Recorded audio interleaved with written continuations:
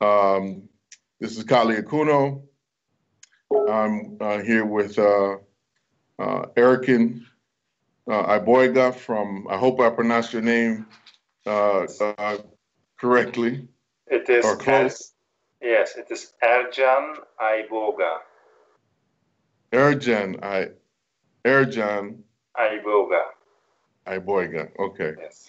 So you have to forgive me my Los Angeles accent and bad American education.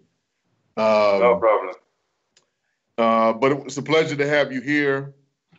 Good seeing you again.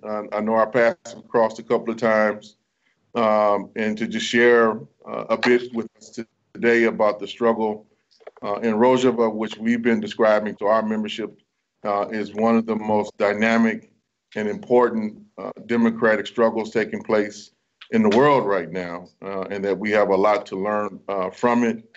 Many of us in our leadership circle here have been studying the revolution for years now as it's grown and progressed, and now it's facing some new challenges, which hopefully we'll get into.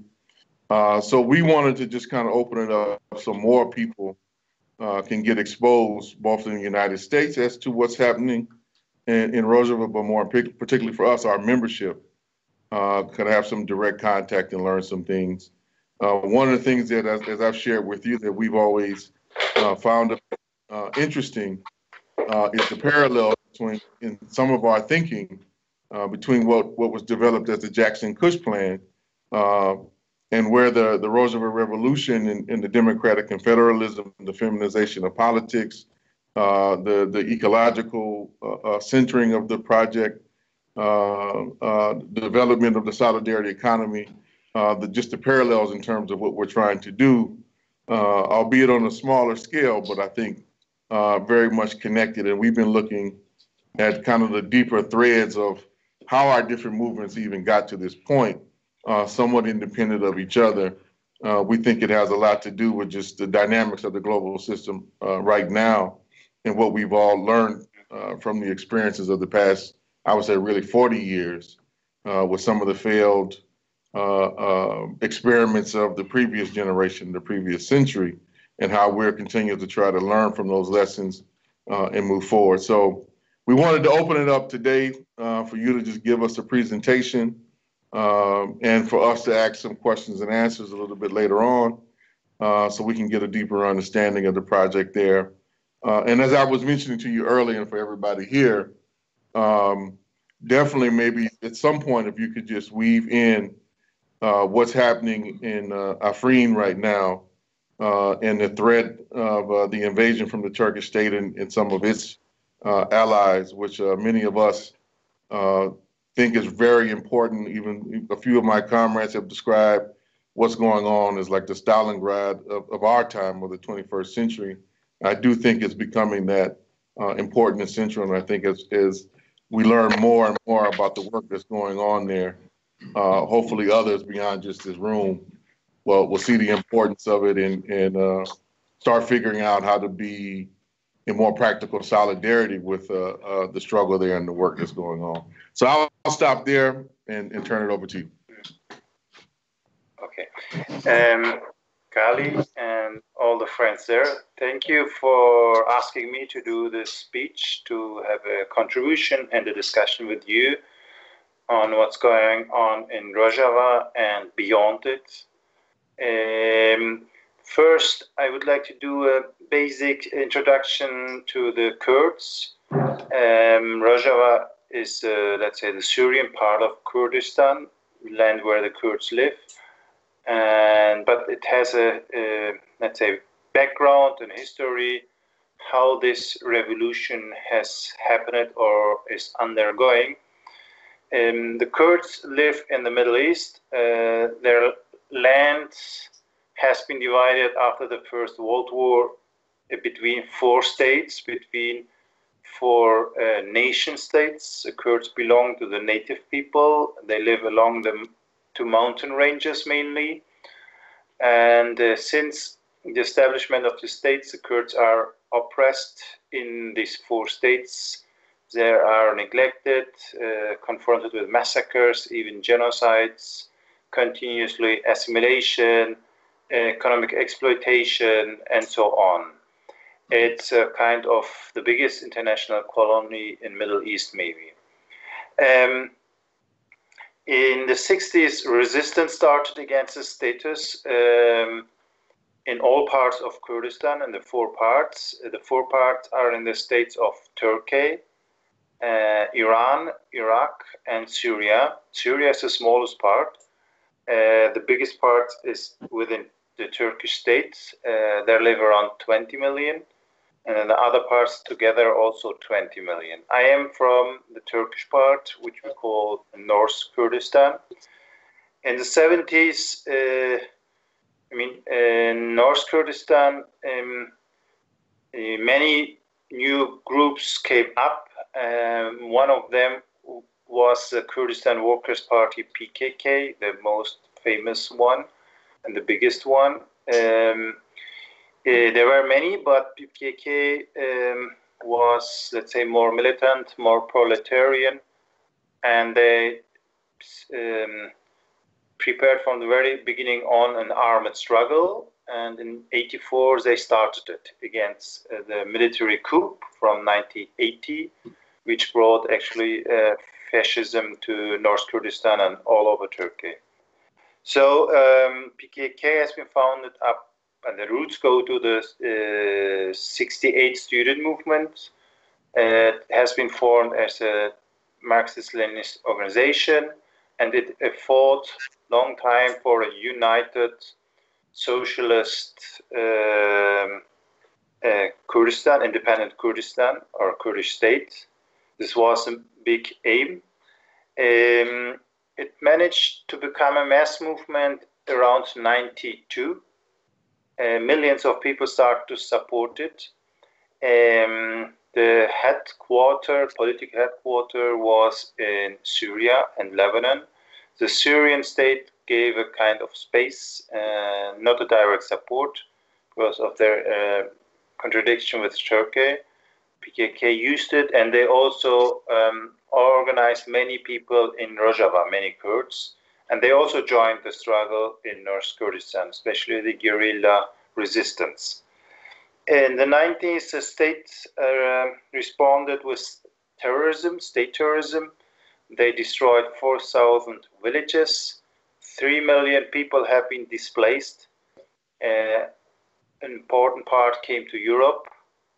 There was a very strong repression, and it has been supported by the NATO states, especially by the USA and Germany. They actively supported the Turkish state in oppressing the PKK, but in general the Kurds, because they attacked the big landscape. Anyway, in '99, there was an international plot against the Kurdish freedom movement. We say more in general Kurdish freedom movement, which includes also the structures now in Rojava. And Öcalan, the leader, Abdullah Ocalan, the leader, has been kidnapped. And this plot has been coordinated by the CIA, and he has been handed over to Turkey. Since then, he is in prison. So the USA, they had an approach like good Kurds and bad Kurds. The good Kurds were the two big parties in Iraqi Kurdistan or South Kurdistan. They have been supported after '91, the first Gulf War or second Gulf War. So there was kind of autonomy, but it was a conservative structure or an authoritarian. It was a kind of mini-state. And they were very close to the US government. But PKK represented the left, the so-called bad Kurds, but they were leftist movement, an independent movement, this is important, movement which could not be taken over by any power, regional or international. So after the plot, the war stopped because Öcalan said we should stop the war and discuss basically our whole strategy, our ideology, our whole approach, everything new. There were some discussions in the 90s already, which were not on focusing on an own state anymore, and there was the seek for other solutions, more and the democratization of the movements. So Öcalan became the initiator from the prison. And this was also the time after 99 where, with the stop of the war, there was more political space, less repression, and the legal Kurdish party, they won several municipalities in North Kurdistan. So there was a kind of space where some things could be developed and experimented. The civil society became stronger after 99. Anyway, so in that time, there was a lot of reading and discussion. We read books from many people and articles. Among them were Murray Bookchin, Immanuel Wallerstein, Brodel, and Foucault, to mention only some names. So Bookchin was one of the many, but he was not the only one. He came, especially in the first years, it was very important with a municipalist approach. It fit to what the Kurdish freedom movement was also seeking.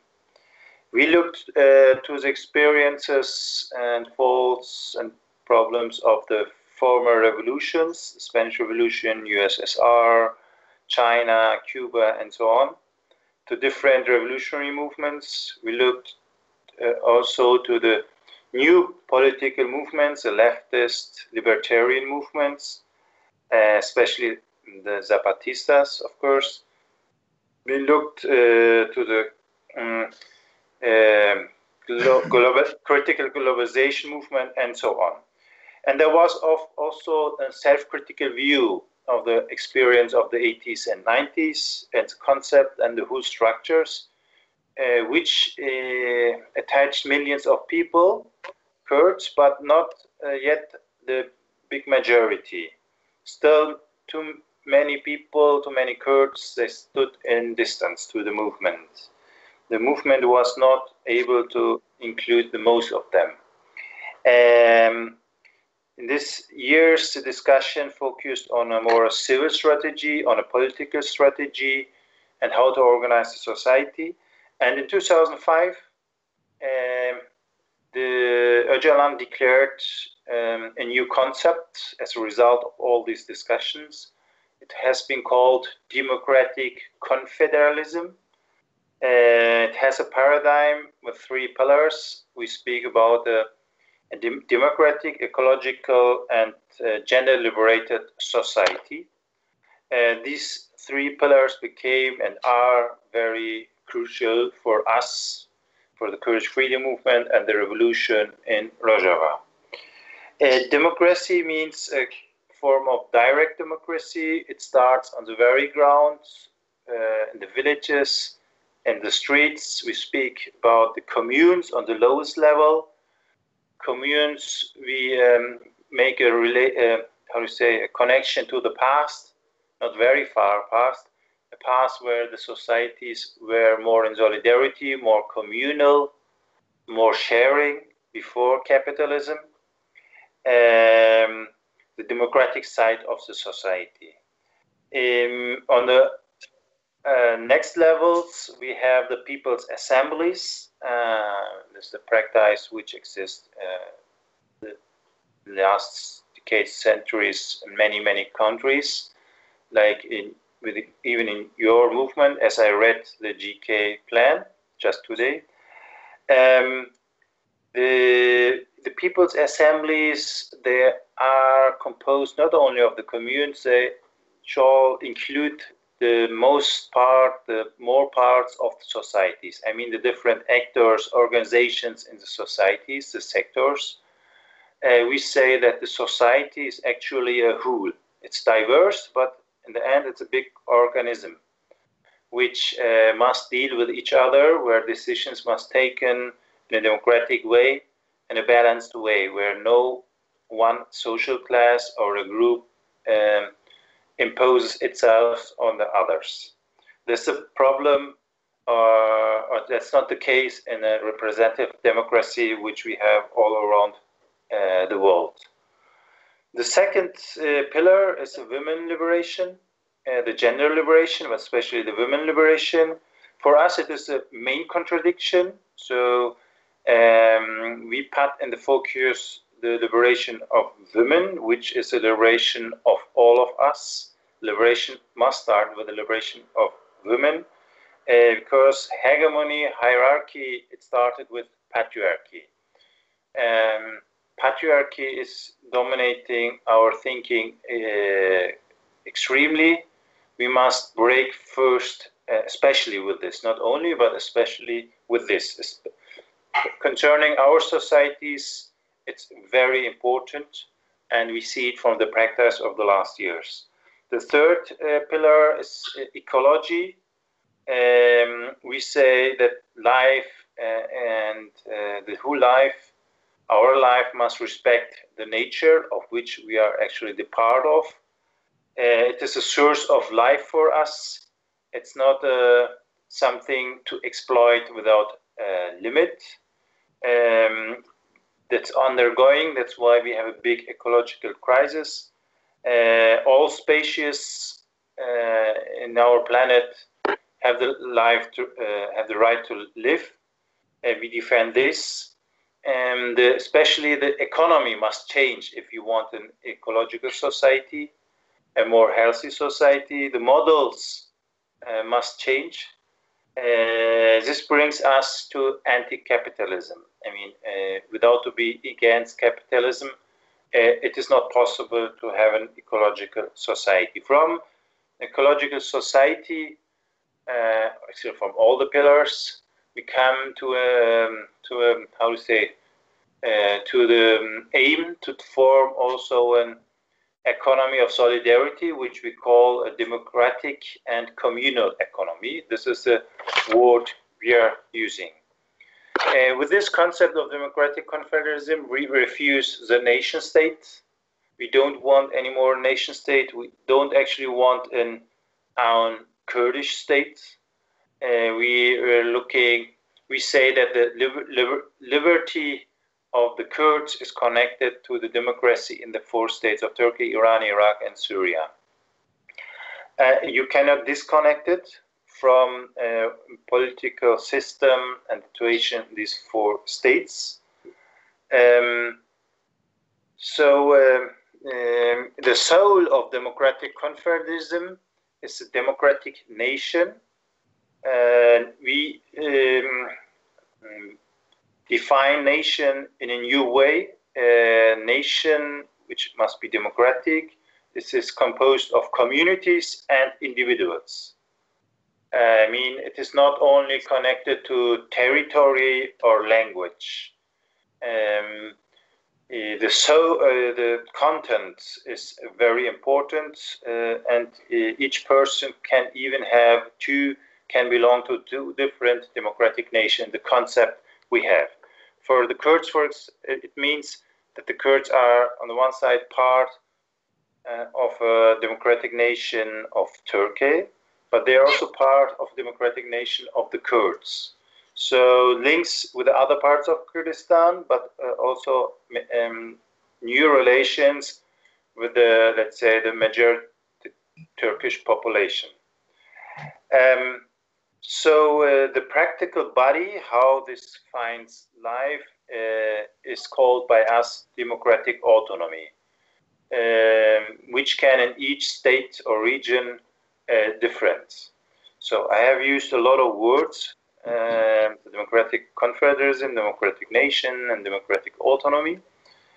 Anyway, so a little for this to make more understanding the concept. Anyway, before the Rojava revolution, there was a practice in North Kurdistan. In 2007, the Democratic Society Congress, DTK, has been founded. Democratic Society Congress is an umbrella organization for all the organizations of the Kurdish freedom movement and beyond in North Kurdistan. So who comes together? These are the people's assemblies, which have been founded in the most neighborhoods of North Kurdistan. It started around 2006-07. There are the social movements, which represent the different sectors of the society, starting with the women, the youth, ecology, economy, health, education, justice, and so on. Defense even. The political parties are part of it. We have a political party which is part of the Democratic Society Congress, and the NGOs, the different kind of NGOs can be part of this Democratic Society Congress in North Kurdistan. Over the years, we have always invited even new parties, new groups, new organizations to take part in this new structure. And there was always the effort to give space. Anyway, this create this new way of reorganizing society in North Kurdistan, created a new dynamic. The movement became stronger again, especially after the international plot of '99. It became stronger even what was a level in the beginning of the '90s. More parts of the society started to support and join the new political structures, which became the dominant one or the biggest one in North Kurdistan. There are other parties like the party from Erdogan, the AKP, but how to say, the Kurdish freedom movement has a majority in the most Kurdish provinces of Turkey. So we were in this process. The Turkish state saw this. There were repression against the structures from between 2009 and 12. There was a big wave of repression, and since 2015, there's again a very strong repression against the different political structures in North Kurdistan. There are thousands of people now in arrest. I can say 10,000 people are arrested since 2015. Yes, I mean, and then we were just in the process of setting up structures, especially in North Kurdistan. Then came the uprising in Syria and the war. In Rojava, there was a party which is let's say, part of the Kurdish freedom movement in general, and which accepted in 2005 Democratic Confederalism. This party is PYD, the Democratic Union Party. The PYD is essential for the revolution in Rojava. It started with the PYD. It was until 2011 a big repression by the Syrian state, but it continued to work, never gave up. It founded not only typical party structures, they were always effort to form different kind of committees and commissions. Anyway, when the uprising started in Syria, PYD decided to form similar structures to North Kurdistan, people's assemblies, different kind of committees and sectors.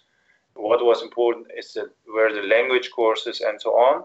And with all these new social movements, the group organizations, and even 2 or 3 other smaller political parties, they founded the Movement for a Democratic Society, which is called shortly TEVDEM. TEVDEM became the main actor of the revolution. It has been founded in 2011, just when the revolutionary process started. And 2012, in summer, when the Syrian state became very weak, was shaking, TEVDEM took the decision to liberate the cities and regions of Rojava, started on July 19 of 2012. So it was they were preparing themselves, and they waited actually for the weak point of the Syrian state, and then they took over the cities in an unbloody uprising because the Syrian state was so weak, and there were no armed conflicts between the Kurds and the Syrian states at that stage. And the Syrian state had an interest not to have also a front against the Kurds. Anyway, this TEVDEM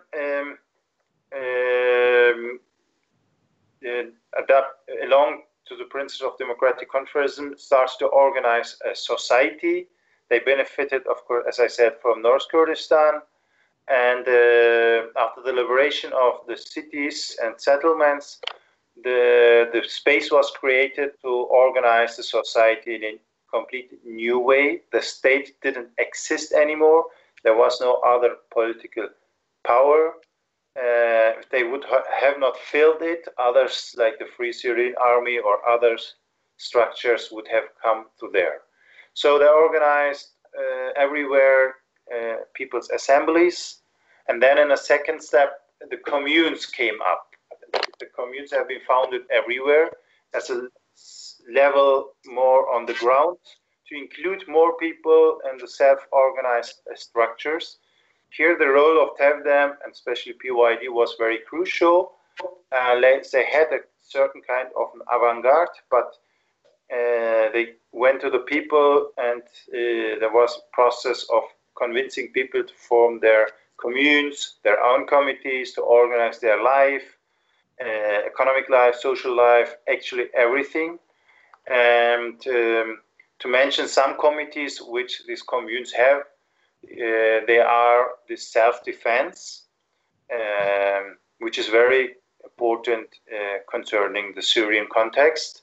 Health is important. To maintain health care was very crucial. Education, I mentioned the language courses, but now with the liberation, the state schools have been liberated. And economy, to organize the economy is important.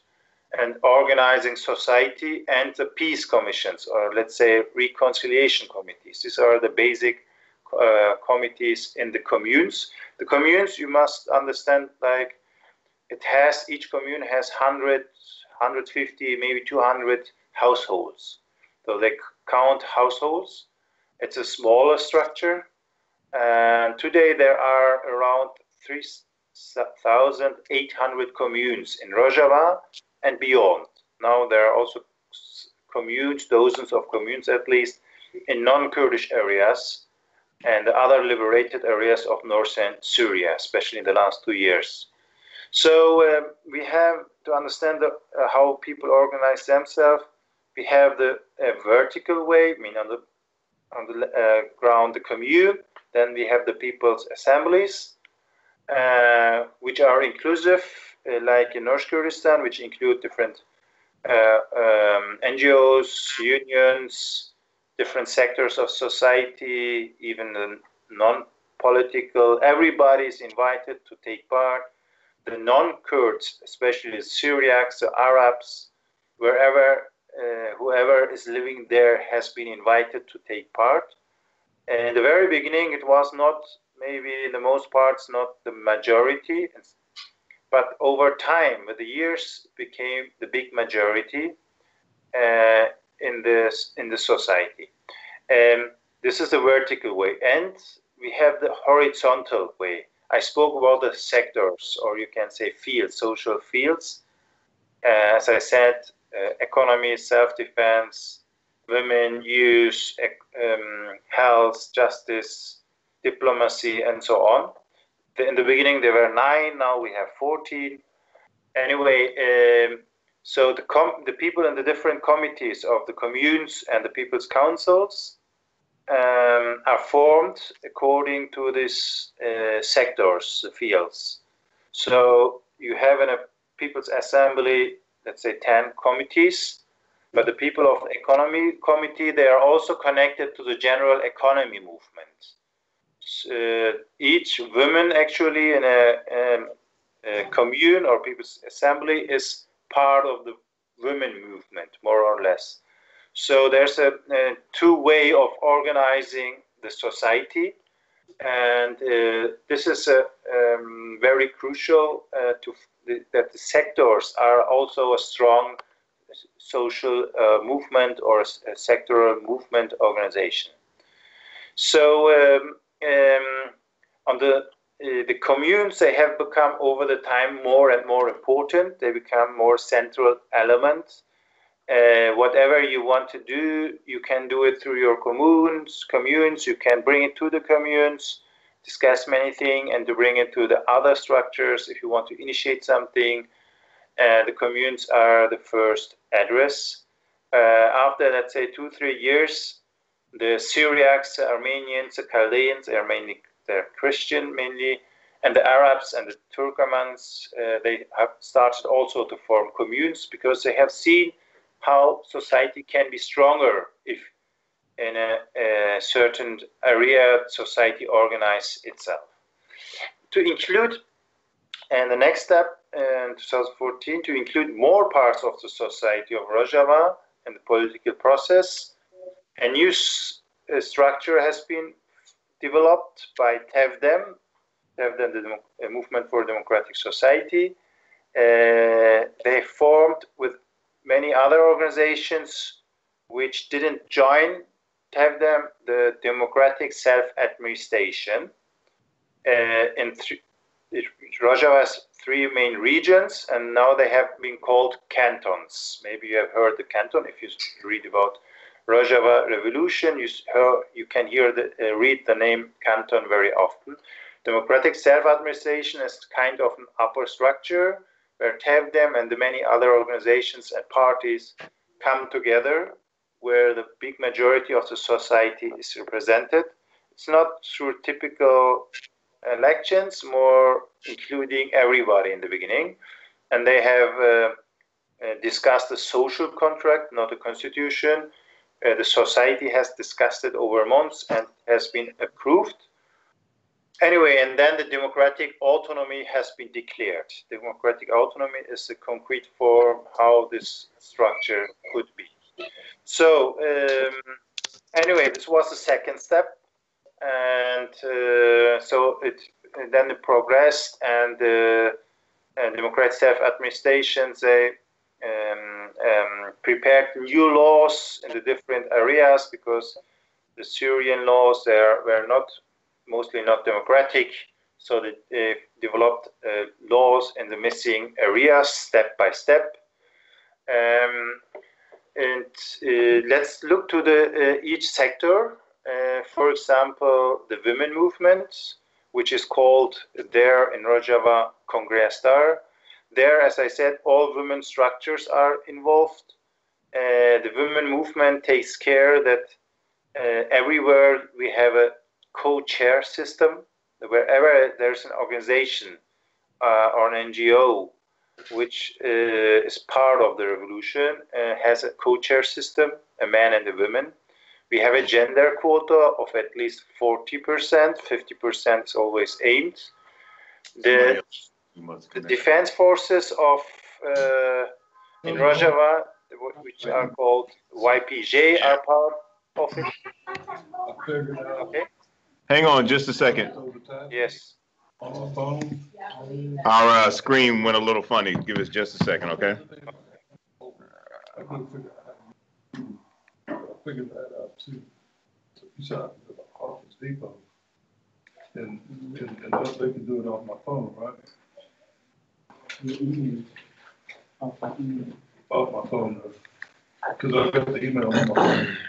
No, you gotta have to phone to your computer still. Okay. I think it's 4, Jackson. Okay. 4. What's going on? There we go. Hello?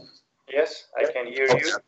Yeah, we're back now. Okay. Okay. So, another program in another room and it just cut you off.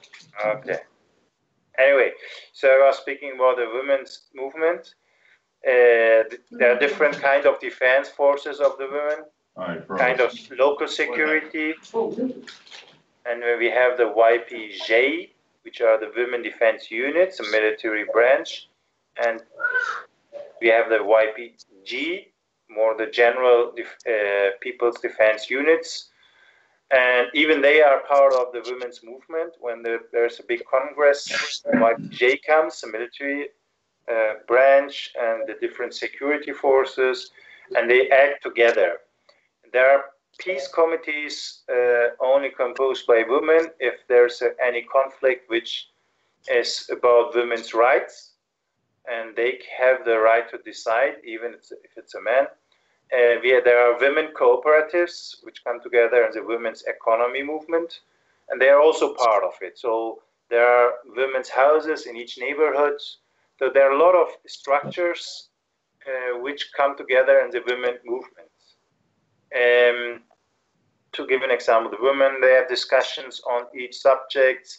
They have just are finishing the first women's village in Rojava, which is called Jinwar. Jinwar is a village which will be ready in 2 months maybe, and there will be living only women, probably around 70, 80. It's a very important project. If it works, this idea can be spread. Women with different backgrounds will come and live there, and the village has been built by women in an ecological way. It's a project which is now in the last time very known. The education, coming to the next sector, the education, for example, as I said, the language courses were important because the people could speak Kurdish, of course, but they couldn't write and read in Kurdish. It was forbidden. So the own language was forbidden. So the first step, the children in the schools learn Kurdish, and the people to read and write. And the second step, the primary schools became mostly or completely in Kurdish for the Kurdish children, not for the Arabs. The Arabs, they continue to be taught in Arabic, but they have also common, of course. And the people learn their language, each other. The Syriacs have now their special schools. The number is not big, but it's important that every identity or language has an own, let's say, school or classes. A new curriculum, completely new, based on the concept of democratic confederalism, has been written for the schools. Now there are also Kurdish universities for 2 years. It's historical. There was no Kurdish university in Rojava, and North Kurdistan, there's no one. In Iraqi Kurdistan, there is one, but it's in another dialect. So it was a challenge to do it now in Rojava. Anyway, the education, if you speak about the education, should not look only to the schools and universities.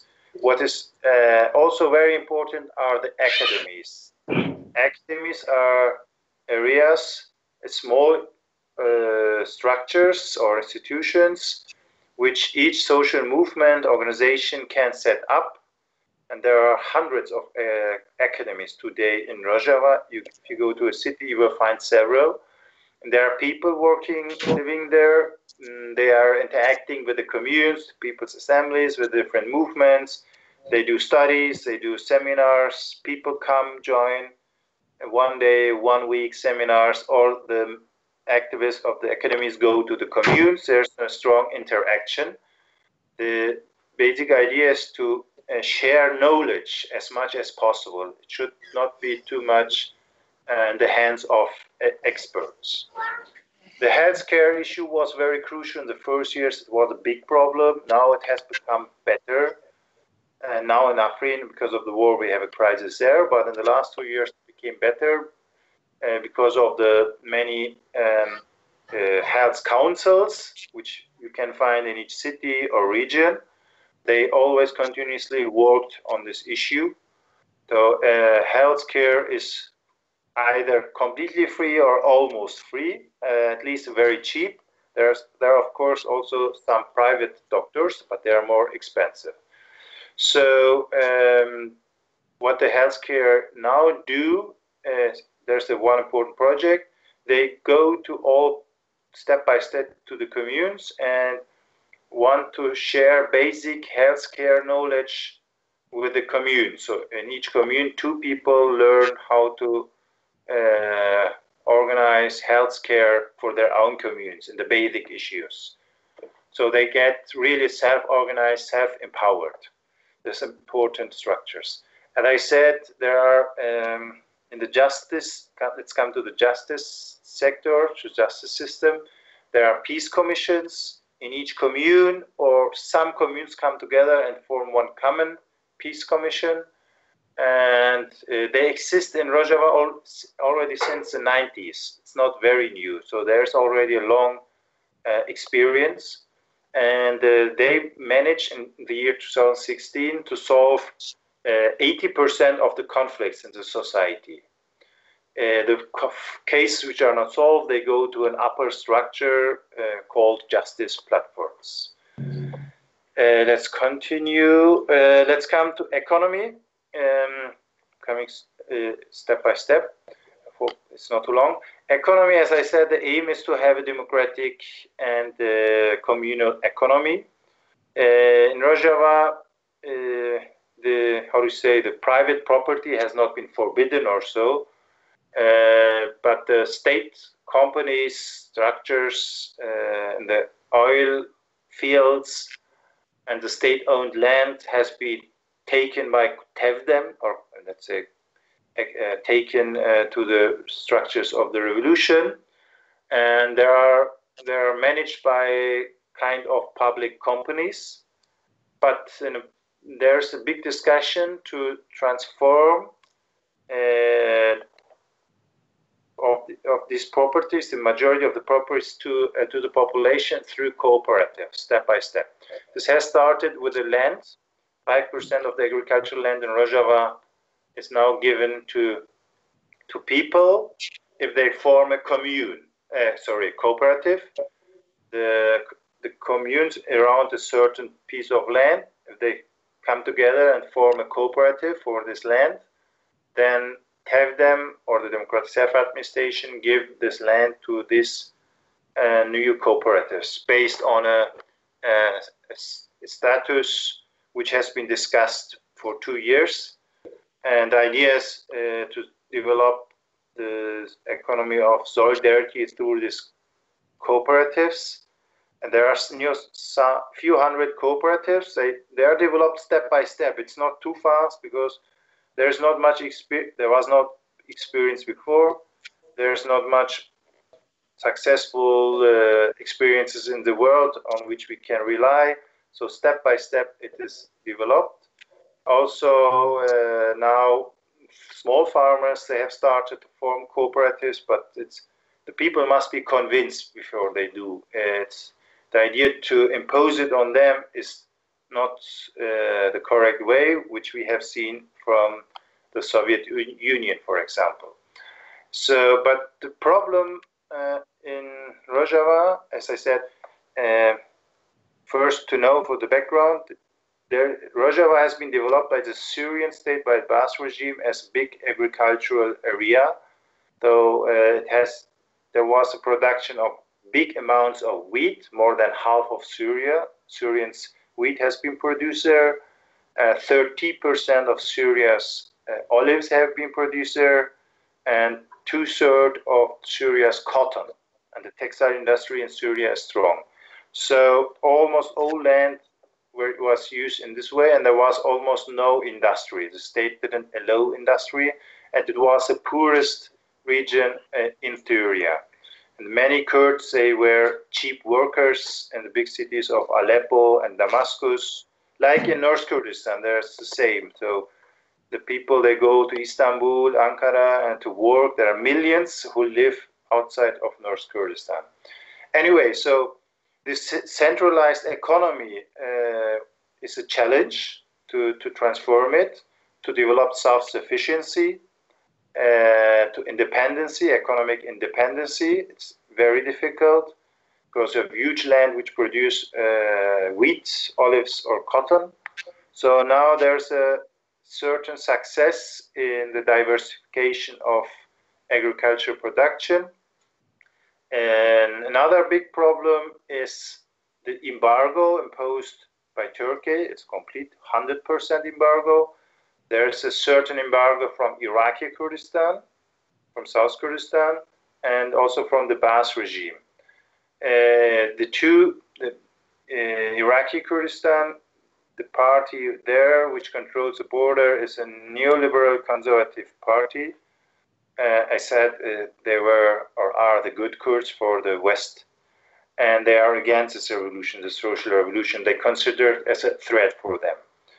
So the embargo is a big problem because you cannot bring production means. You can bring some food and clothes, and so some medicine. It's possible. There's no hunger, but the aim is to develop a dependence. Anyway, and then there's a war, of course. The war takes your resources, big resources. You use it for a lot of income goes to the war because you must always defend. Consider the attack of Islamic State against the region of Kobani 3-4 years ago. So 1 year there was a big defense against Islamic State. It's still continuing, but the big resources went to there, and you could not set up other things, infrastructure or other things. This was also a big limitation. So by the reactionary states, regional, international, the post-war makes your revolution weaker. Anyway, the economy, one last thing about the economy is there's an economy assembly where the different sectors of the economy come together. There's a trade, and there are traders, small capitalists or middle big capitalists. There's the industry, small industry, the agriculture. Mostly there are small farmers. There are very few big farm landowners, and they are not so dominant. And there's the fourth one is the cooperative sector. So the cooperatives have a role, and the women's economy. So the 5 sectors, they come together and take the basic decisions on the economy in Rojava. So that there's no opportunity that one of them can press its content on the others. And in general, the political structures in Rojava, they support, of course, the cooperatives. And they are against, in the laws, there's a statement against monopolization of economy and supporting solidarity economy, but step by step. And the revolutionaries are carefully, because, as I said, that many things are very new, and the Kurdish freedom movement before didn't discuss much economy. Even in North Kurdistan, we didn't discuss much economy. It's everything there is for us actually new. So let's continue. What I can say still on economy is that we have a lot of oil and natural gas. There's a lot, but the problem was there was no refining in Rojava, so we had a lot of oil but couldn't refine. So after 1 year, they could manage to refine it. I say because it's important. The oil, the refined oil to diesel is crucial because with diesel you have your mobility, you organize your heating. Complete heating is based on it. Electricity comes mainly from diesel, and now it has changed also because some 2-3 big dams have been liberated on the Euphrates River. Anyway, so it's used for many things, even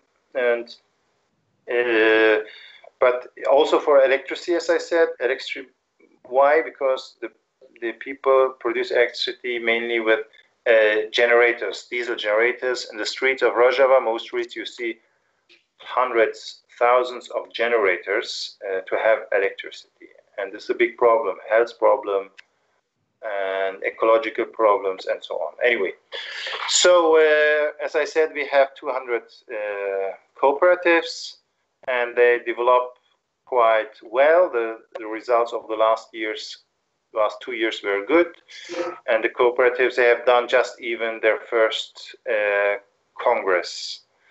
About the public companies, I said there's now 1-2 experiments to transform public companies into cooperatives. So these are things which are just, everything is new. And I spoke about the political process. First, we had the TEVDEM, the Movement for Democratic Society, the direct democratic structures. Then we have the democratic self-administration. Now we have, the last months, there's establishment of the so-called Democratic Federation of Northern Syria. So with the last 2 years, a lot of regions have been liberated from the Islamic State. So more areas, territory is free. liberated, and there are a lot of mainly Arabic populated regions, and the Arabs have started to join the political structures, especially the defense of their territories, and the Syrian democratic forces have been created almost 3 years ago. So now, then as next step, this idea to go further was to form the Democratic Federation of Northern Syria. The word Rojava is not used anymore because now there are different identities, and Rojava is part of it. But with the people, the Arabs or the Syriacs, they use other names for this territory. So the common name is kind of Northern Syria. The Kurds are the most organized, the dominant, still the element of it. But the others, they join step by step this structure more and more. Anyway, so in the last half year, there were elections of the communes, of the people's councils, to include more parts of the society in the way, as I said, where in the people's assemblies, part is elected, part is people of the members come from the different sectors of the society. Anyway, let's go step back. In the last 2-3 years, there was a liberation from the Islamic State, big areas in North Syria and Northeast Syria. And the turning point was the defense of the city of Kobani, which became actually the Stalingrad for the Islamic States. Kali spoke about Stalingrad in relation to Afrin, but we can say that today we can clearly say that Kobani has become the Stalingrad of the Islamic State, which was and is still partly a big threat to the people of Syria, Iraq, and Kurdistan. The very reactionary fascist force in this territory, which has been supported by Turkey, Saudi Arabia, and Qatar, and still partly supported by Turkey. So this, then the Syrian Democratic Forces, which include YPG and YPJ, as you know, have worked militarily close with the USA, with the US-led international coalition against the terror. It's called like this, and it's actually the government of the state where you live. And this military cooperation leads to many discussions among different, let's say, in Rojava, among leftist democratic circles throughout the world, how to understand it, that we work militarily, not politically, with a force which actually was always supporting Turkey, which aimed to oppress the Kurds and our political movements. Yes, the situation, the conditions have changed a lot, but it is not a relation where, let's say, the Syrian Democratic Forces or the revolution is very dependent from the USA. It's a relation where there's a certain mutual independency or relations, but I would not say that we are very dependent on the USA. You can see it if you look to different events in the past. And the US never supported or supports the political system in North Syria. There's no political support. You know that there are the so-called Geneva talks for a solution of the war in Syria. For example, the US never showed any serious effort to include the Kurds or, let's say, northern Syria. They only say we work militarily, and they have their own interests to have a certain, let's say, space and way of influencing Syria, to use it in their interest against Iran and so on. There's a big hegemonic struggle with Russia. We know this, but what for us is important, the self-empowering of our society, self-organization, we try to develop as strong as possible. this is what we try to do, because we know the stronger we are, the better we can defend our revolution. And coming to Afrin, I would say if the people of Afrin, the Syrian Democratic Forces, and the whole society there can resist so much against the Turkish army and its proxies, it is because of this strong self-organization. I mean, a big army with the technology of the whole world, military technologies, attacking you daily, and they bomb without stopping, and they come with 10,000s of soldiers and fighters, and they have won some territory around the border, and now they try to approach to the city of Afrin. And the Kurdish side, or let's say the revolutionary side of northern Syria, of Rojava, is very clearly that they will defend it. And to the end, they say we must defend this revolutionary democratic project here in Afrin. If we cannot give it up, it's principally not possible. And we do it for our interest. We must be very strong, and the Turkish state must be have it very difficult there, and losses.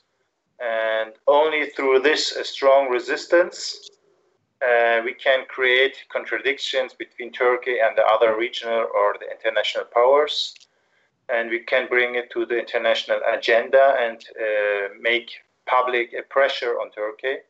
Herein, the solidarity of people all around the world, like you, I would like to mention it, is important.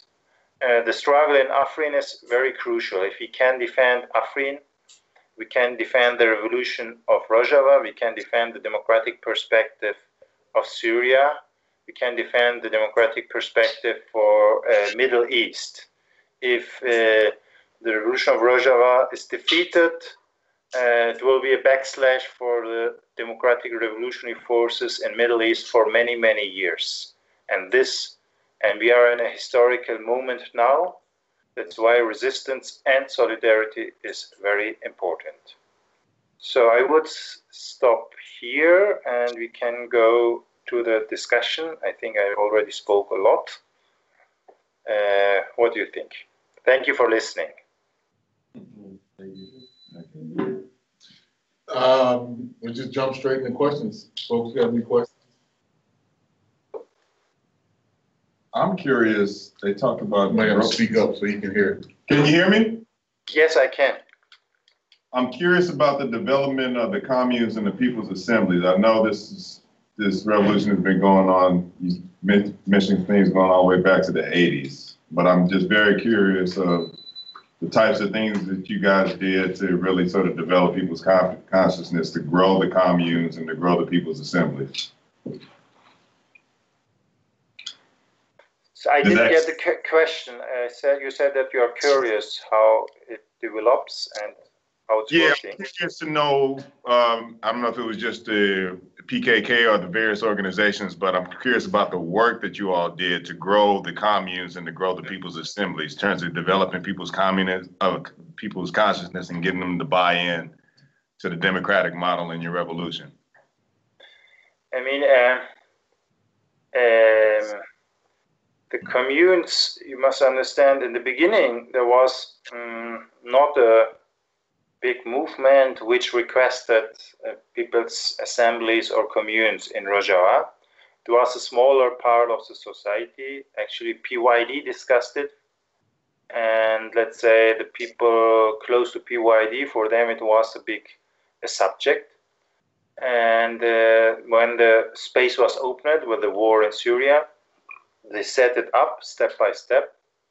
It took a while that the bigger part of the society, let's say, acknowledged it or considered it as important. In the beginning, it was more like a structure where we organize ourselves on local level so that the social order is maintained. There's no big chaos or an economic problematic situation or economic crisis. But with time, especially with discussions and seminars, education, this issue became better discussed, better argumented how it should work. In the last 6 years, 7 years, it underwent a lot of changes, of course. But I was just 1 year ago in Rojava, and I went to many of the communes and joined them, their meetings. There are communes which work quite well. That means they organize 70 or 80% of the households join the regular meetings. Let's say the General Assembly, which meets every month.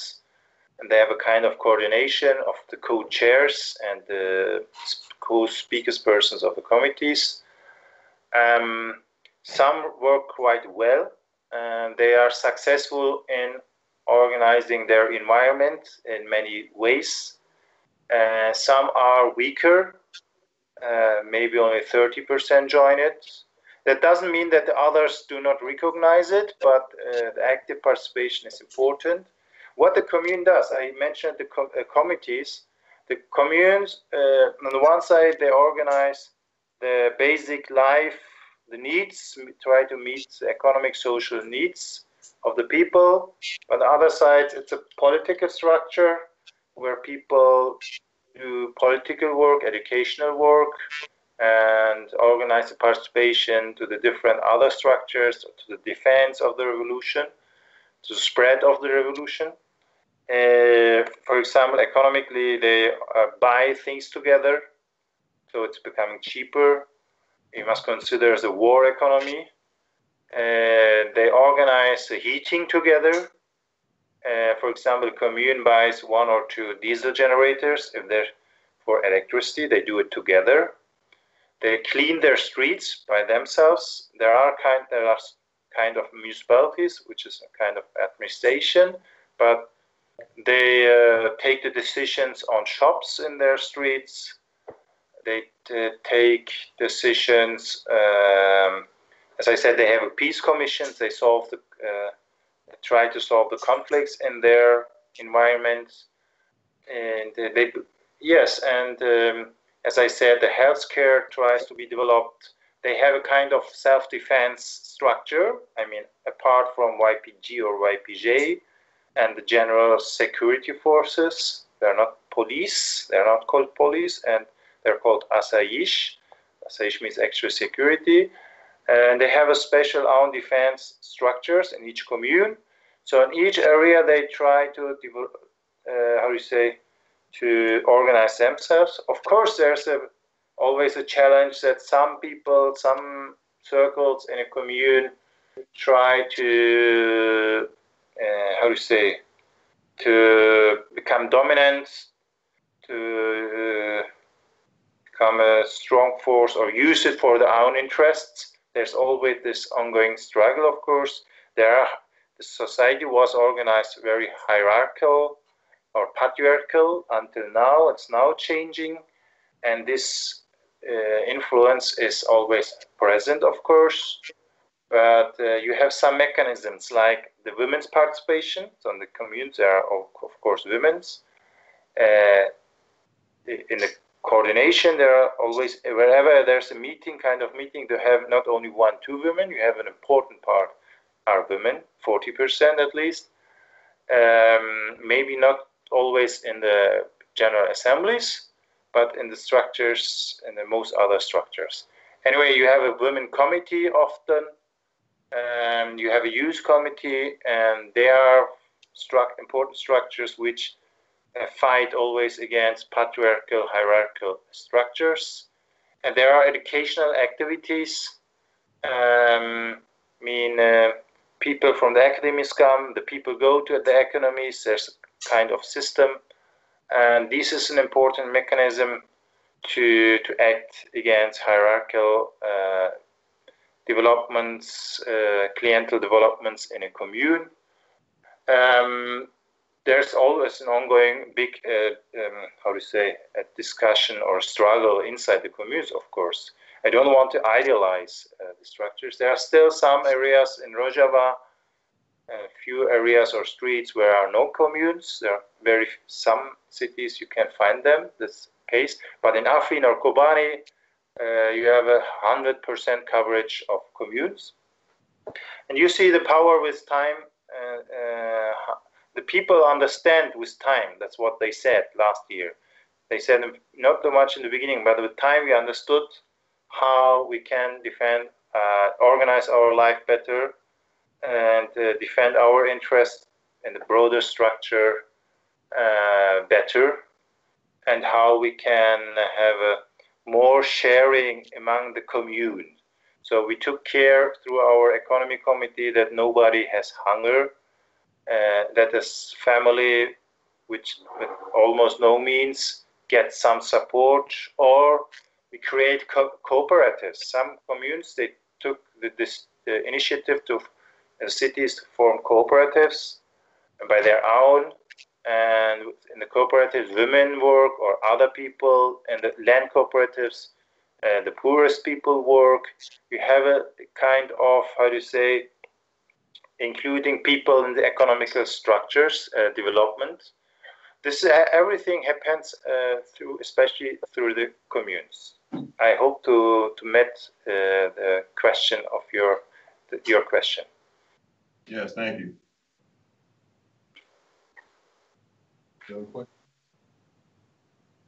I've got one. I want to thank you for taking some time to speak to us. Can you hear me? Yes. Okay.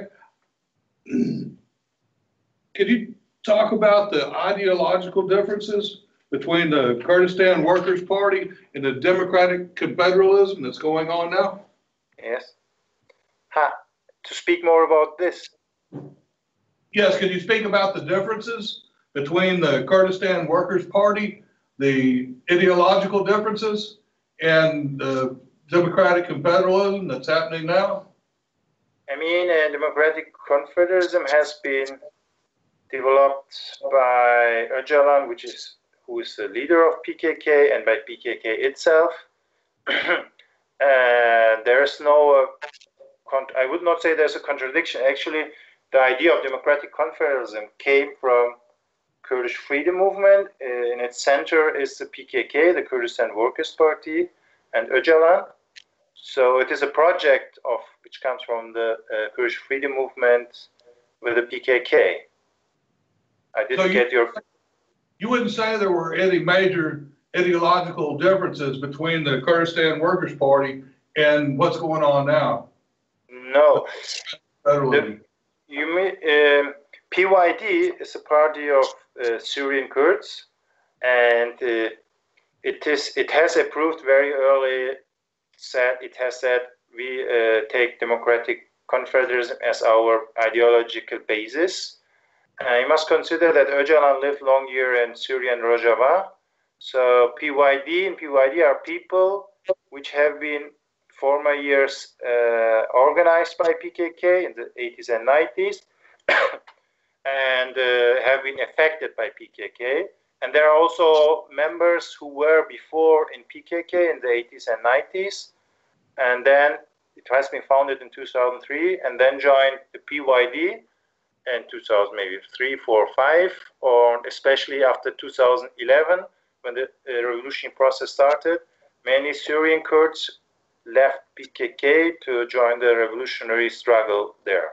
I don't see any ideological differences of Democratic Confederalism for North Kurdistan and Rojava. Thank you. I mean, I think that's main. If I'm understanding from my study, that it's the group that's in Iraq, in particular, where there's some difference. Is that correct? Is that you had spoken to it earlier about there just being some differences with some of the forces in Iraq, primarily, politically and ideologically? Yes, I mentioned that in Iraqi Kurdistan there are two big Kurdish parties which rule the federal, the regional government of Iraqi Kurdistan. These are the Kurdistan Democratic Party and the Patriotic Union of Kurdistan. One's leader is Barzani, the president of Iraqi Kurdistan, and they are older parties than PKK. They became strong very early in the 70s, and they fought against Saddam Hussein, and then they got the autonomy in Iraqi Kurdistan. Especially after 2003, with the US occupation of Iraq, they got their autonomy and official. And then a lot of money came to Iraqi Kurdistan. And they actually wanted the kind of development like in Dubai, a full neoliberal capitalist society, a clientele society. The economic, let's say the bourgeoisie is in the hand of the two parties. It's not something different. This is a difference, let's say, to the Western states. The bourgeoisie is more or less often the political power in the states of the Middle East, mostly. Yes, and they, especially the Kurdistan Democratic Party, the KDP from Barzani, is against the idea of democratic confederalism, against the Kurdish freedom movement, the leftist democratic Kurdish political movement. And not just since 2005, already in the 80s there were disputes, contradictions, conflicts. In the 90s, 92, the fighters of the two big Iraqi Kurdish parties, they joined the military operation of the Turkish army against PKK. In the 90s there were directly wars, but they stopped after 2000, but the ideological discrepancies continued. The PKK has a lot of thousands of fighters in the mountains of Iraqi Kurdistan, the higher mountains. They are there for many, many years. And there's let's say in Kurdistan, there are two big blocks, ideological blocks. One is the Kurdish freedom movement with PKK and PYD, including the Rojava revolution. On the other side, you have the more, let's say, the right, the conservative neoliberal bloc, the hierarchical, patriarchal bloc, which is represented mainly by Barzani's party, Kurdistan Democratic Party. There are also other parties, of course, in the middle and so on, but these are the two main blocs for all parts of Kurdistan. And the right bloc, they're connected to the USA, but not only USA, it's connected to Turkey, to Iran a little. So they try to have a, let's say, they have a political structure which deals with all the reactionary forces, and they limit each kind of, they have limited democracy in Iraqi Kurdistan, and not against only Kurdish freedom movement, against all other parties. There's always a repression, and the democratic space is very limited. It's maybe better than in Baghdad or so, but it's still very limited, especially for the people from the Kurdish freedom movement. And they were, even as I said, they have had an embargo on on Rojava. It's in the last months that it has become a little weaker, but they have an embargo.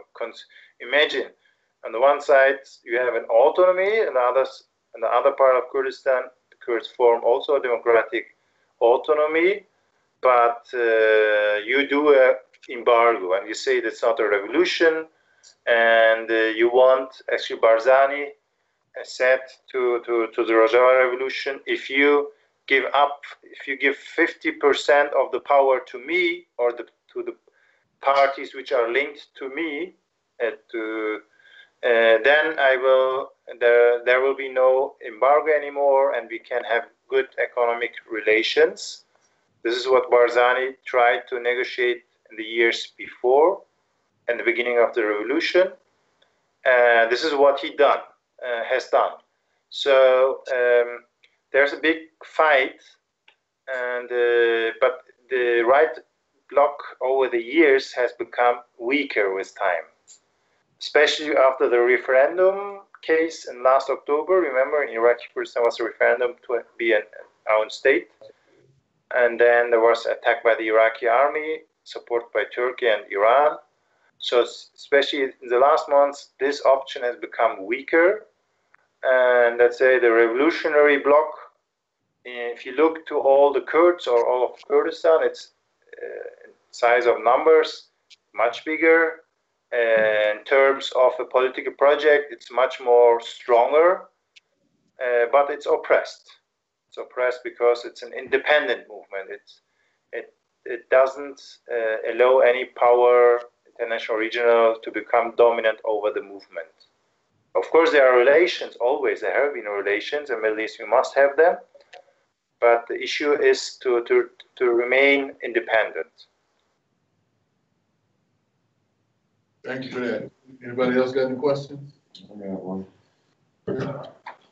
What's the current relationship like between the Kurdish freedom movements, the defense units, and Assad's forces? I mean, there have been, after the liberation in 2012, there have been never any strong fights or wars between them. From time to time, there have been some clashes here or there, but very temporarily or localized. And there were and are, of course, always relations. There were always negotiations, but it is never so that there's a strong cooperation, and a cooperation in the sense of like the Kurdish side, especially the Rojava revolution, supports the Ba'ath regime or so. This was claimed by many different forces, states, powers, especially within Syria, or the ones which are hostile to the Rojava revolution again and again. They say actually Rojava revolution works together with the Assad regime. It was not the case. The Assad regime never had, since the liberation, the power to attack it. They could have attacked it and could have damaged in a certain point level the revolution of Rojava, but this would have been their own ends.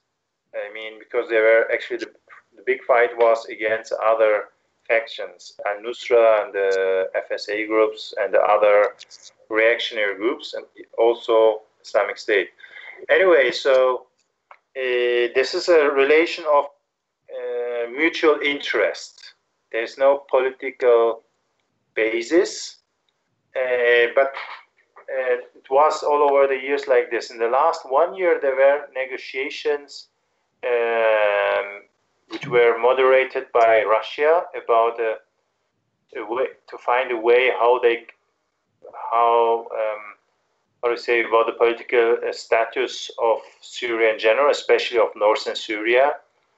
And let's say the northern Syria side, the revolutionary side, wanted this strong autonomy, of course. They didn't want to give up much to this central power in Damascus.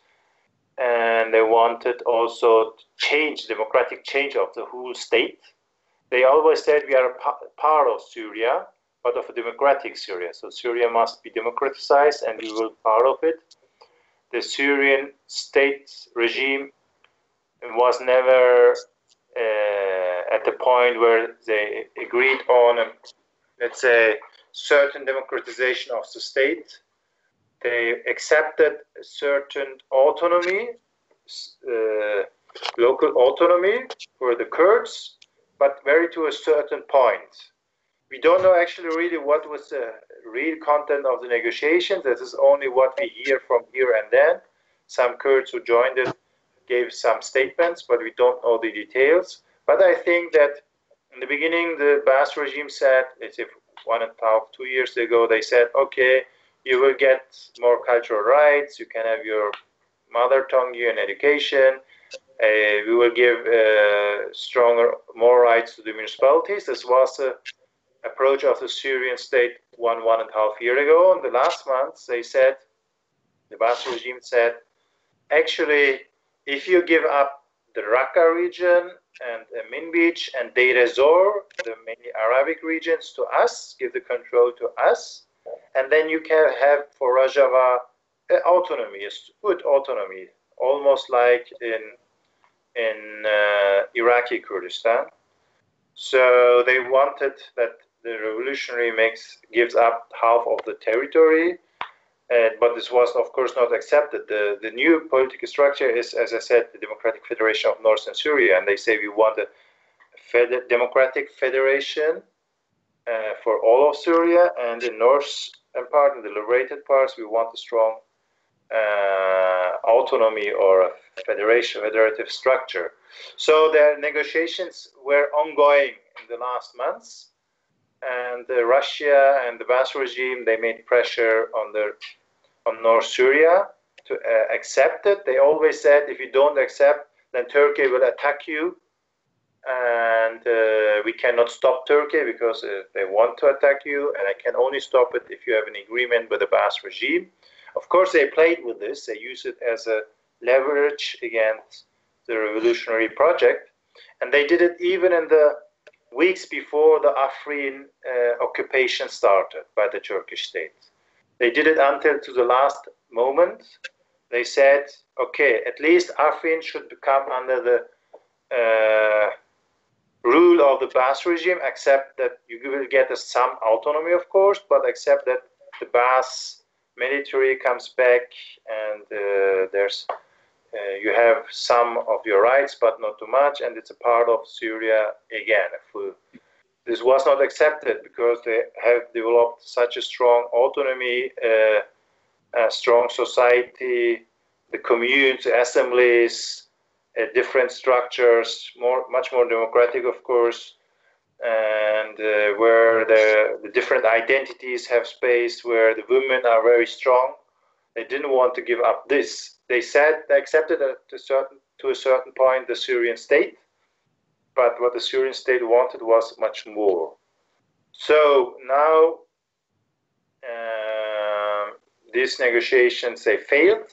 That's why Russia said to Turkey, now there are also, of course, other interests for Russia, other global interests, other economic interests. They allowed Turkey to attack Afrin also from air.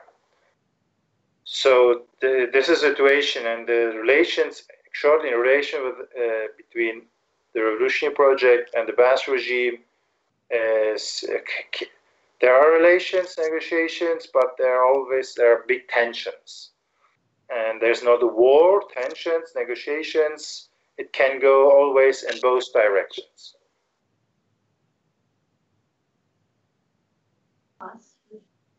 Baath. The Baath Party. B-A-A-T-H. Sorry, yes. Baath regime. It's a Syrian regime, yes. The Baathist Party is a party, I think it started in the 40s. And at one point it was technically the party that was governing both Syria and Iraq. It was part of at one point part of a project to create a kind of a Pan-African Arab Republic between Egypt, Syria, and Iraq that collapsed. Yeah, but it's an Arab nationalist, Pan-African, Pan-Arabist party, and the Syria and the Assad regime are kind of some of its last. It's the last place where it's hold any form of government power, state power, is in Syria right now. Federation of something in Syria. Mm-hmm. Federation of something in Syria. We said a couple of times, but I didn't get the first word. The Democratic Federation. The Democratic Federation of in northern Syria, where the Democratic Revolution. One of our folks came in a bit late, and I think is trying to catch up. Okay. That too, but I'm not catching the words, and I think there's a word. In Democratic Federation. There's two words. Yeah. Democratic. Yeah. Yeah, but there's a phrase. You talking about Rojava? Is that the word? No, it's the Federation of something in Syria is what I thought he said, but I didn't get that first word. Something. Democratic Federation of Northern Syria? I think that's what I remember. Yeah. But it's recorded. Jan, so we can go back. Are there any other questions, please? What do you think is the most effective way that Westerners can show solidarity? And do you think that it's useful or not useful for Westerners to directly participate in the Rojava Revolution? Or is it better to work within our nation's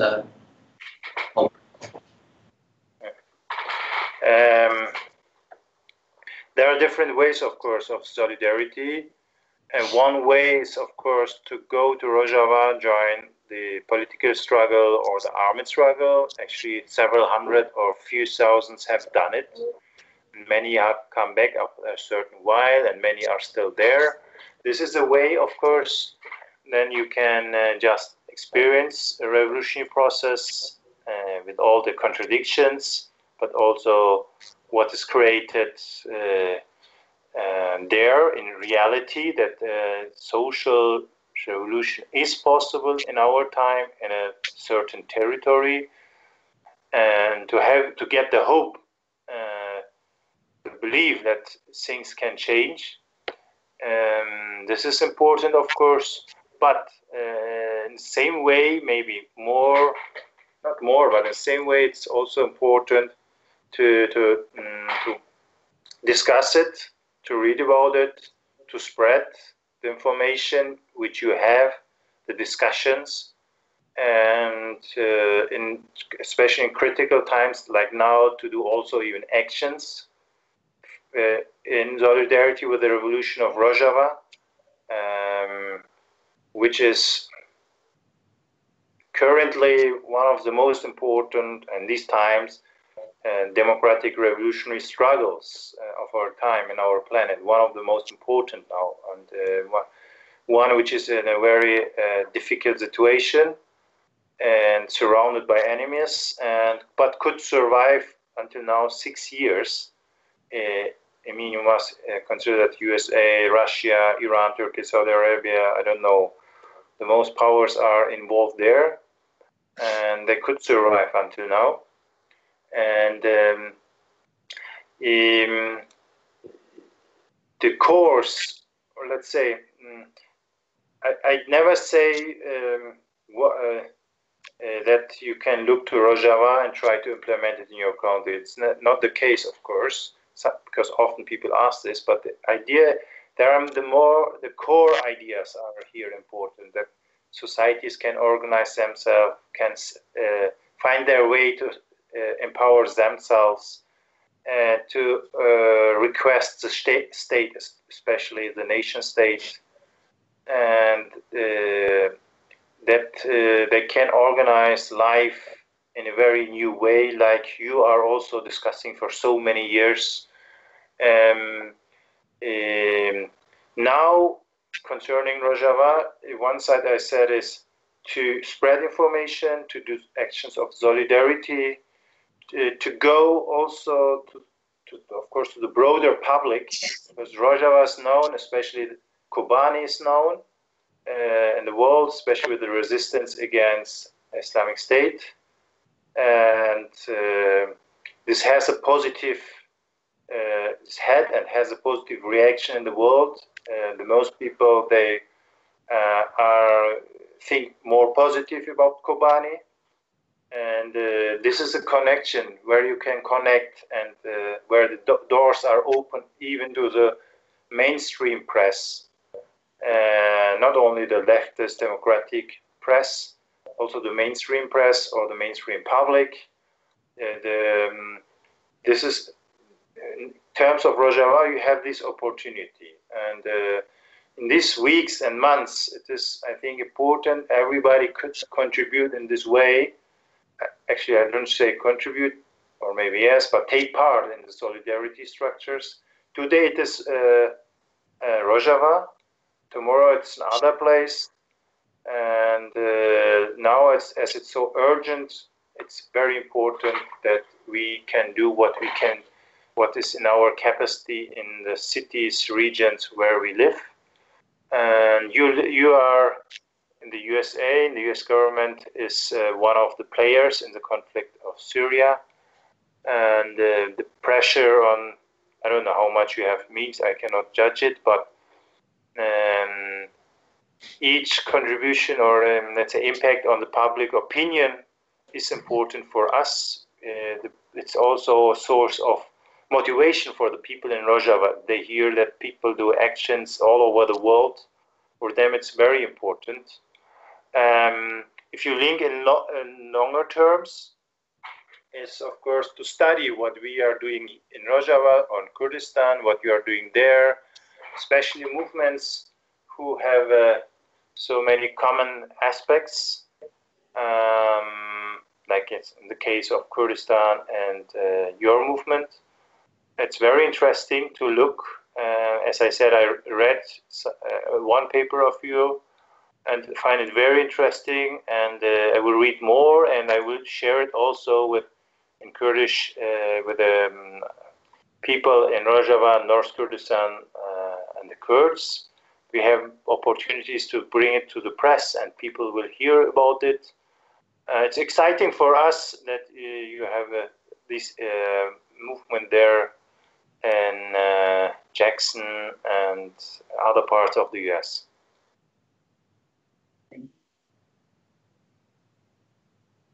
I was going to ask, what is it about the Kurds, physically, geographically, or their history, that would make them more vulnerable to annihilation than any other group over there?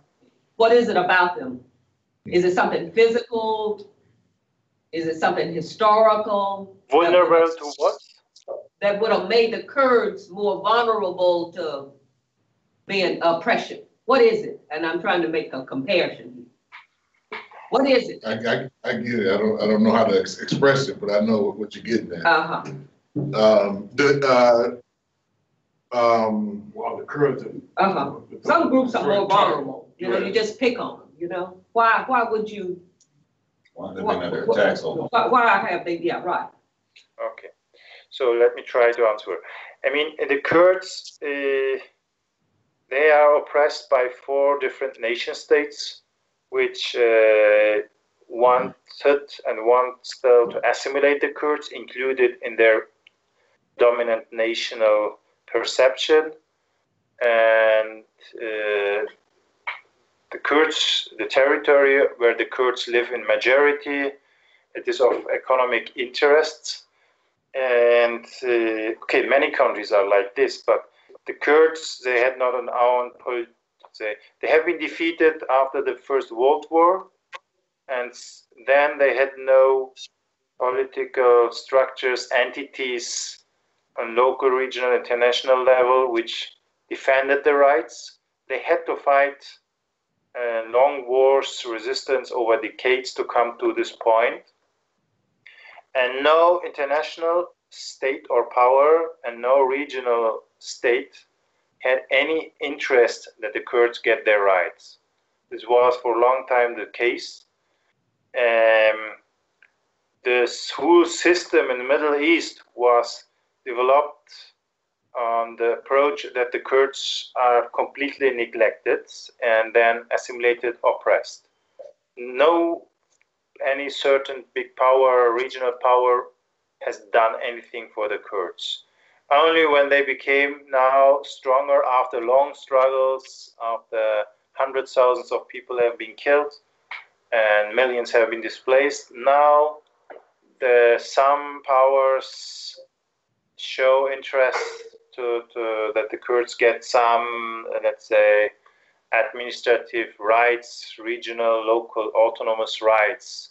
The USA plays with this, of course, for their own geostrategic interests in Middle East, but they try to instrumentalize the Kurds after they came to this point. But the other powers, not yet. And the US, it's unclear how much they will go. They try to play it at a certain point, but we saw it in the referendum case last October in Iraqi Kurdistan. But they are also able to let fall the Kurds from their position. And this is, we are now in a position with the wars, especially after 2011 and the Middle East and the struggles, that the status in Middle East is questioned. re-question it. And for us, it's an opportunity to get a status for the Kurds in these 4 states. If we can be successful in our struggles, we can get a certain status. But we must fight for it. If we will not fight, in the redesigning of Middle East, the Kurds will be neglected again. Is that the answer? And the Kurds, the difference from things is the Kurds that connect their struggle. It's not only a struggle for their own national rights, cultural or political rights. They connect it to the, let's say, to the democratic struggles in these 4 states of Turkey, Iran, Iraq, and Syria.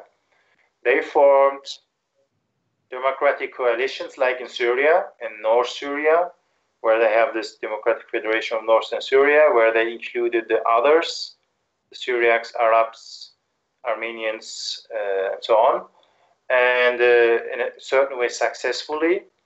And to overcome this nation state in Syria, the Kurds have a certain success in Turkey. They have an umbrella structure and umbrella party in Turkey, which is called HDP. And it's a coalition with different democratic and leftist revolutionary forces in Turkey. It's still existing. And they look to coalitions, democratic coalitions, because they only fight for their narrow rights, and not narrow, I mean national rights. The opportunity to be successful is very low. They do it not only because of these democratic coalitions with the others, the Turks, Arabs, and so on. It's not only a tactical one, it's also justified ideologically, because we have also broken with the idea of nation state. We fight for our national rights, but its aim is, as I said, not a new nation state and even not a new state. A strong entities, democratic, regional, autonomous entities within the states to have more society and less state.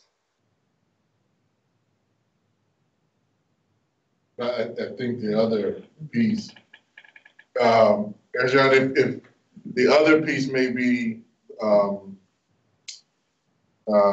you touched on it earlier about the indigenous nation of the indigenous nature of the community between those mountain ranges, and I think you touched on the Ottoman Caliphate and how the French and the British split that up, and why they split it up the way that they split it up after World War I. I think that may get into more of some of your question, like the history of how these borders got created, because they weren't created by the people who lived there. They were created by people in Europe primarily. A lot of parallels can be drawn to Native American. Okay. Well, I folk too, that's what it's beginning to sound like. And if I may make an observation, it's beginning to sound like the Kurds are being treated as the darkies in these areas, using shock troops by these imperialist entities to wage wars or incursions within these sovereign states to further destabilize it. And then once they have done their job, kick the darkies aside and re-enslave them, or I can't forget the word right now. Basically re-enslave them. Isolate them. Marginalize. Marginalize. That's what I'm looking for. Yeah. And that's what it's beginning to sound like, Because I know at one point in time, reading, following the movement for a long time, there was a point in particular where the British made some promises of a Kurdish state, as they did all over the world to different peoples, right? You side with us and we'll set you up with this, or we'll give you a kingdom here, or we'll give you a new state, some of which they fulfill for their own strategic purposes, but most of them never had any intent or purposes on elevating anybody or giving them more power within the international kind of state structure. And then I think the other piece that I would just add is that, you know, most of these states wind up being reconstructed with particularly by the British, by forces that were the old ruling class forces anyway. They just came up with new arrangements to be like, you know, we'll leave you in control, but you will have to work for us now and pay tribute to us, you know, and bow to us. And America basically has kind of kept most of that system intact. Any other questions? I want to let him go because it's getting late on his end. I think it's almost 10 o'clock. Any other questions? 9 o'clock. Okay, 9 o'clock. In closing, could you ask him if there's any way to communicate with him, like email or? Ask him directly. Is there any way to communicate with you directly, like email, or do you do Facebook, or? Yes, we can communicate, of course, it's possible. Email is a good way. Kali can give you my email to you if you have any questions or want more information. I have a presentation on Rojava, just did it, a PowerPoint presentation. I will send it to you. It's more with pictures, and I can also regularly send you new papers on it. And there's also a book which I wrote with 2 friends on the revolution in Rojava, and which is 1.5 years old, but it describes the processes as I try to do. Thank you. Yes. I can send all this information by email, of course. Yeah, please do. Please do. Yes. So if there's no more questions, I want to let the comrade go. Thank you for your time. Thank you. Thank you also. Learned a lot, got more detail even myself. Kali, one question. I have one question to you. Sure. How have you discussed, or if yes, how you discuss the military cooperation between the Syrian Democratic Forces and the U.S. military? I think it's also a certain discussion point. For you, it must be a little difficult. No, not really. For me, I can only speak as an individual on that question. And to me, it's been very clear from the beginning of the revolution, and I would say that the revolution and intervention that occurred in Syria, because I think, in my view, both happened at the same time. That has been very clear that the United States has been very much interested and led and is continuing to feed a process of what we would call bleed everybody out, right? And that for them, as long as Sunni is fighting Shia and Kurds are fighting Arabs and Turks, there is no common basis for unity in the region. And it just furthers, you know, their longstanding imperialist interests of divide and conquer. And so all these moves that they make, what's now supporting Syria one day, being against Syria the next day, the Ba'athist regime in particular, supporting them one day, fighting them against the next. These are all tactical diversions, in my view. And I think the long range thing is to keep an eye on what the United States is trying to do in the global game, which on a certain level, really, they don't give a damn about Arab, Syrian, they really could care less.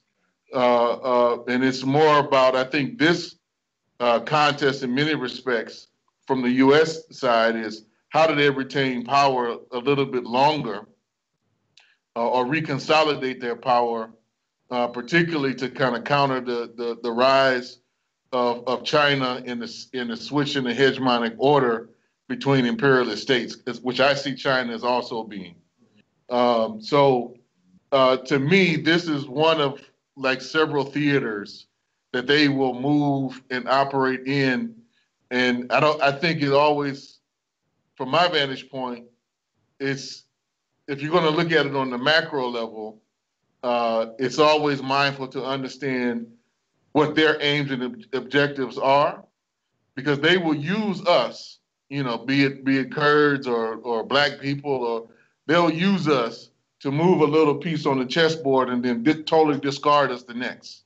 And I think we have to always keep an eye on what are the people's interests, what is the working class interest, which is different than a state interest, be it Syria, be it the United States or any one of these states. So that's my own personal view on this. So them siding now with Bashar, that's just another tactic, and they'll do it for a minute, and as soon as it doesn't suit their purpose, they'll go back to, demanding regime change or, having the Saudis or Israelis, launch some new attacks. Or they can do both at the same time, which we've seen them do, over the past 6 years, where the FBI supporting one group and the CIA supporting another group and the State Department is supporting another group. For them, as long as the conflict keeps going, long as the bleeding keeps happening, as long as people are being further and further divided, it furthers their objective. So to me, I think the question really is, and why I think your presentation and all this was so important, for me, I want to get into a deeper understanding, which I think is only going to come through practice and studying what you all are doing as closely as I can, how the situation is going to continue the actual revolution in Syria, which I see it doing. And I think the position that you were taking and that you explained in the negotiations, I hope people, the way I read it, when you're saying that the forces in northern Syria would not surrender any territory, to the Ba'athist regime, I hope people don't take that to be a pragmatic decision, because that's not how I read it. How I read it is, if you were to give up that territory, you're actually re-subjecting the people in that region to an oppressive force and not extending the actual revolution. So I think it's beyond just a pragmatic question. And I thought that when I heard that and studied that, I remember I was in some debate, and that's the way I was trying to articulate it. It's like, this can't be a quid pro quo, you support me and I give up some territory, because it's very clear that, even to me at least, Bashar is not fighting the movement in northern Syria right now, but that doesn't mean that he doesn't intend to at some point. Yes. This can happen. Yeah. Okay, thank you for your statement. Yeah. There may be another question. What is Bashar's aim at this point? Hold power. Hold power as long as he can. Okay, so he's just trying to stay on the throne. Basically, I mean, that's my read on it. Yeah, he just basically. Now, because I'm wondering, with all this going on, all the turmoil and all these different players on the chessboard, what his long game and his end game is going to plan is trying to be. Because with Russia backing him, right? They're getting it for the same reasons the United States is. They want the resources on the soil, right? They want to control the resources down. They want to get their hands on that oil. Well, I think for them, it's not just for the Russians, I think is that, but I think they also, as a sub-imperialist power, they can't lose vital territory on the chessboard. Okay. Right? Because, the United States controls far more. If you look at the United States controls far more of the chessboard. And like what's going on in Latin America, they will even, at this stage of the game, it's like, okay, for a minute, I'll tolerate Brazil trying something new. I'll tolerate Venezuela trying something new because, Colombia, Guyana, and everything else around it is still under my control. Right.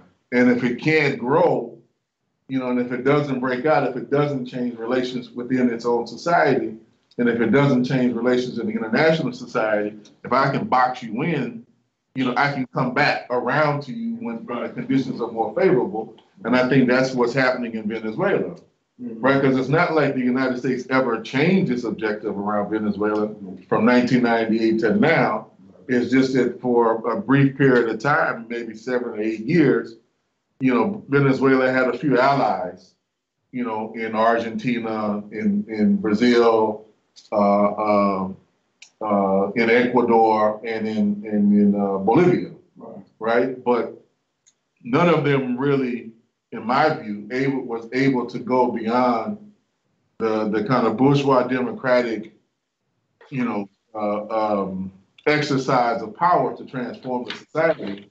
And you see in Brazil, they turn that on its head and use the structure to execute a parliamentary coup, and then can further isolate. So I mean, like, they have far more resources to play a long game, you know, than we do. You know, which is why it's so important when we do get opportunities to try to get them as right as we can get them right, and to reach as many people as we can reach. You know, because we don't have the same resources, we don't have the same reach, we don't have the media to propagate lies and misinformation. We don't have that shapes public opinion in the same way. But I think for Russia, and I'm not defending Russia, I ain't no Russia defending, but I think for them, having control of that port is very important. You know, because if you look at it on a certain extent, Russia is kind of landlocked, at least to the west, outside of the Black Sea. Yeah. And that means that their only real access sea-wise outside of the frozen north is far, far to the east, where they're not that industrially developed, and it's right in like China and Japan's back door, which is historically been a problem for them. Yeah. Yeah. So I think they playing it like, I need access to the world, you know, and so I don't think, to a certain extent, they had a long-standing relationship with the Ba'athist regime, but historically, the Russians or the Soviets, they would play the boss off one day and you know, betray him one day and you know, befriend him the next. They did kind of the same, you know, basic thing. And then if you go back to the Soviet days, you know, the Soviet Union basically sat there and watched for a period of time the Ba'athist regime annihilate the communist parties in Iraq and Syria and some of the other left forces. And they just kind of turned a blind eye to it for a long period of time. So I think, you know, it's a game for both of them, you know, but I don't think you know, Russia's an imperialist power in my view, but I wouldn't elevate it to the same global positioning as the United States. I think the two dominant forces right now are definitely China and the United States, and it's like, who's going to rule the roost? Right. But even if China takes over, the system is not going to change. Right. That's the thing I think that we need to be mindful of. And folks like, well, we should side with Russia, we should side with China. I'm like, why? No, that's not going to help us, you know, at all, either way. If the system don't change, like, right. You know, the predators is the predators, yeah. The predators will right. Anything else on your, any other questions for us or anything? No, I think it's enough. It was great to speak to you. Likewise. Yes. And just one last thing, Quincy and everybody says hello. We're going to be seeing each other again next month for some of the eco-socialist internationalist work that we're trying to advance here. So stay tuned for that. Oh, great. Say also hello to him from me. Will do. Okay. All right. Thank you. Thank you all. Yeah.